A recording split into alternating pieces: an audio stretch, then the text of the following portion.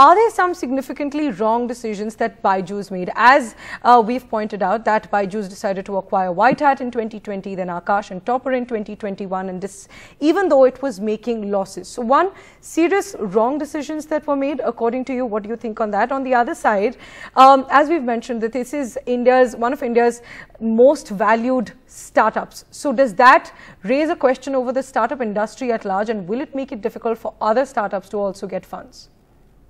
Sure. So, focusing on the first question of whether the acquisition decisions were wrong, I think, at some, to some extent at least, what might have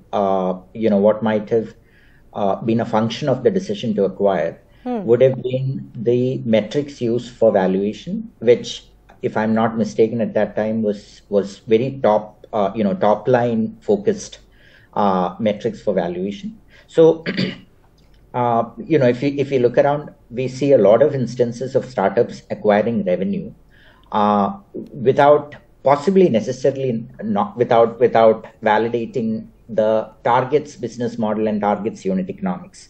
So, you can't put it past any of the startups and Byju's naturally that they might have also done that. So was that a wrong decision?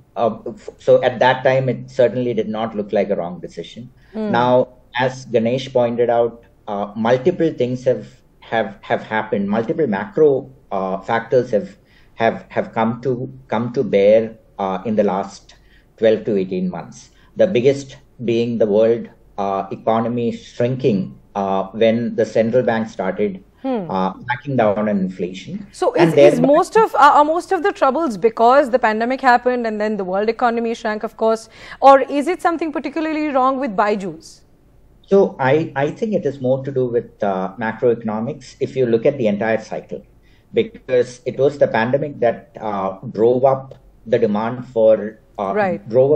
in an unnatural cycle or through an unnatural cycle, which was relied upon by sources of capital to put in a lot of, deploy a lot of capital into many businesses.